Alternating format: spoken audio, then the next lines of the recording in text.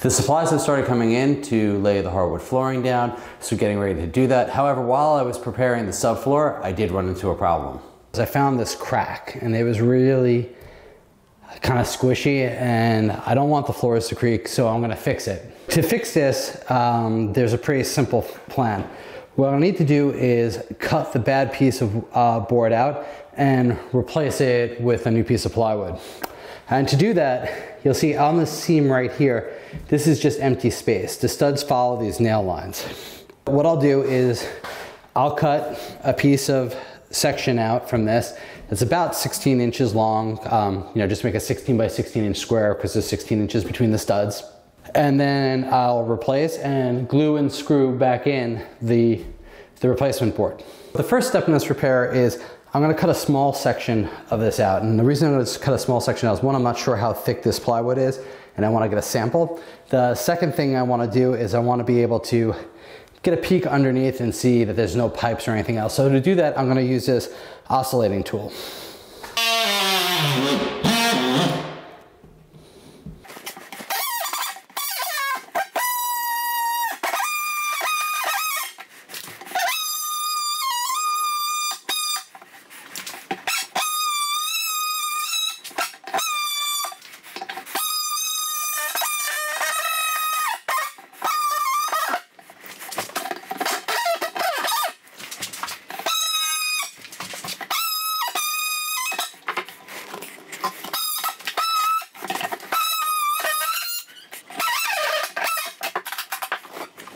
Okay, I got the piece of plywood removed, and measuring it, it is 3/4 inch plywood, which is what I was hoping it was.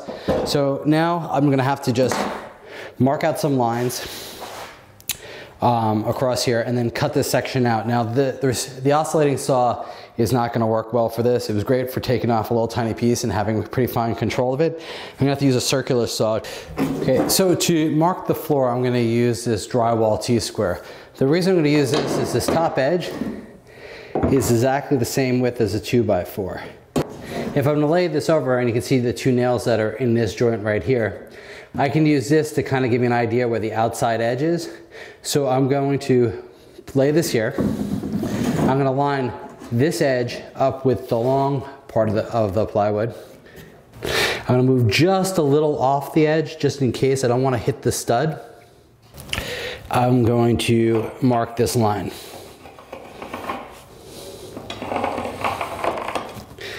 So that's my first cut line. I'm gonna mark off the other side in a similar way.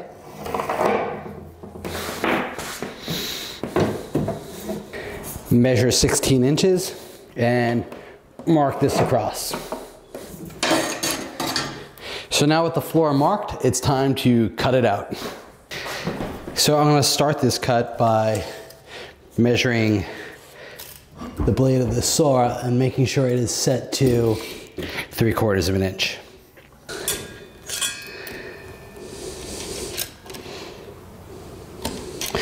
Measure it off and then lock it back down.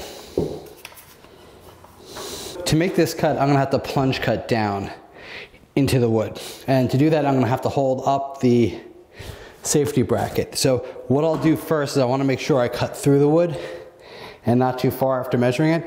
So I'm gonna make sure I'm not behind the saw, because the worst case scenario is the saw is gonna kick backwards with the blade. So I'm gonna start here, plunge down right in the middle of the cut that I'm gonna make, and just test the depth of the blade.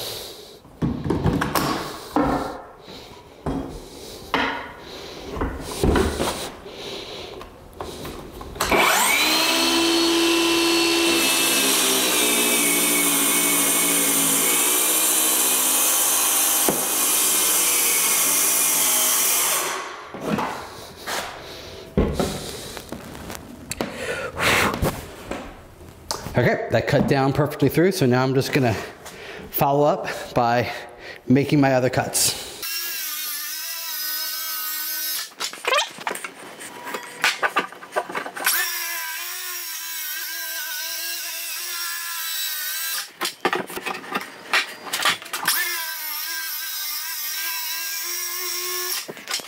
Now, because of the nature of the circular saw, you can't go all the way up to the edge in the corners, so I'm gonna have to take out the oscillating saw again just to finish up these cuts.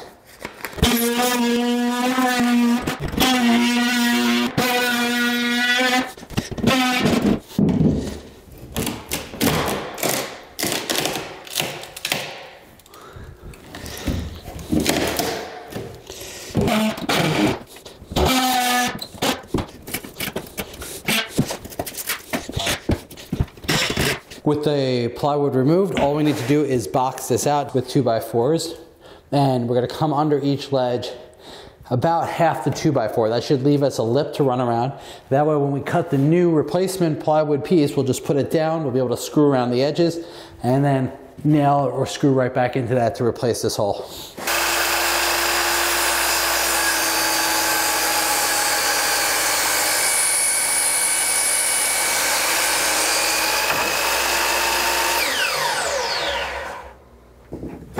So now that I got all the wood cut, I'm gonna build the box frame that I'll then lay the new piece of plywood on top of.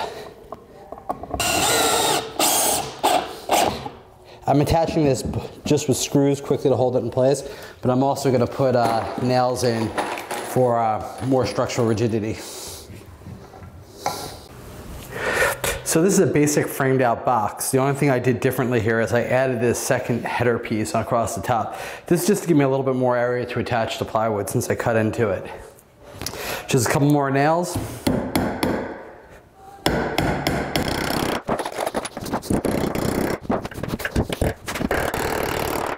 Okay, so now I'm gonna put this wood frame inside the gap.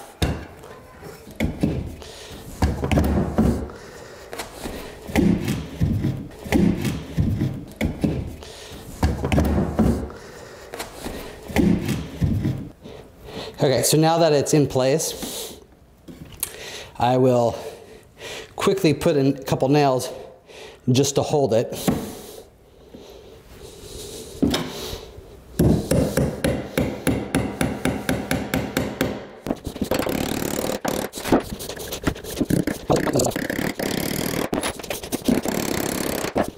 And now I'll just add some construction screws around the edges to secure it all in place.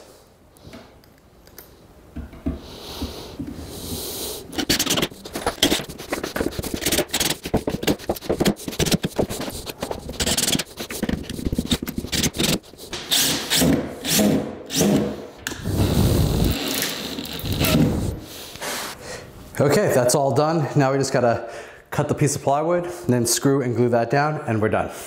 Okay, so now that we got the new piece of subfloor, I'm gonna take the old piece that I cut out, and I'm gonna slide it up to the corner so that I can trace out, with the minimum amount of cuts, the outline of the old piece.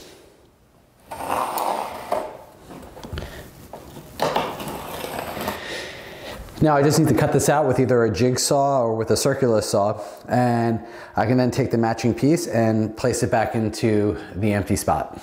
Time to make the cut. I got the new subfloor resting on some 2x4 so I don't cut back into the floor. I got the blade adjusted correctly. I extended the line out so I can cut straight through in one pass. And now it's time to start cutting.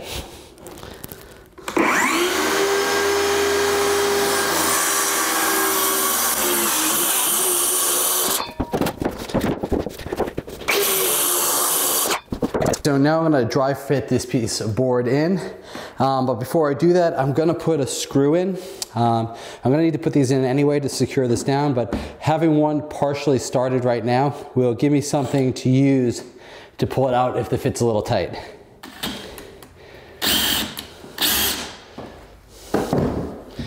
Okay, now I'll just dry fit this in.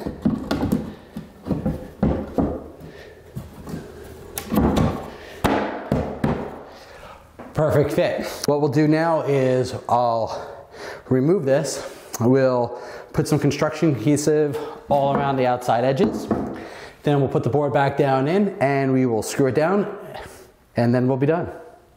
Okay, I got the construction adhesive. The type I'm using is PL400 Subfloor. It's made by Loctite. It's pretty easy to get almost anywhere.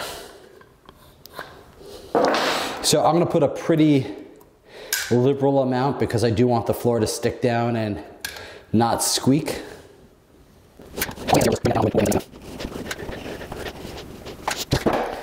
gonna place the board back in. Also, you may or may not notice, but off camera I did drill some pilot holes in the wood. It's just easier to make it so that I could set up the screws. It's not through the board, but make it much, much easier when it comes time to tighten this down, not to have to hold the screw in my hand. I'm putting these screws about every 5 to 6 inches.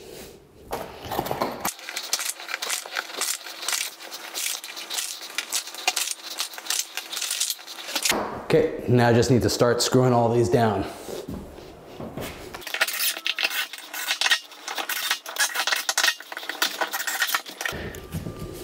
I am trying to screw these in at a slight angle to make sure that they make contact with the new 2x4 framing under there.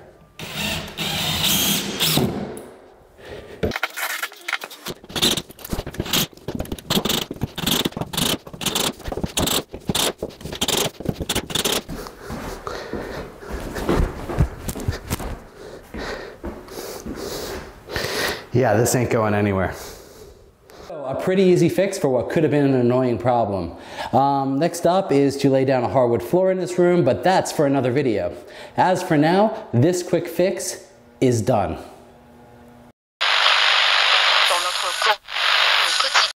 If you like this video and you want to see more, please subscribe to our channel or click any of these boxes floating around me. Thanks for watching.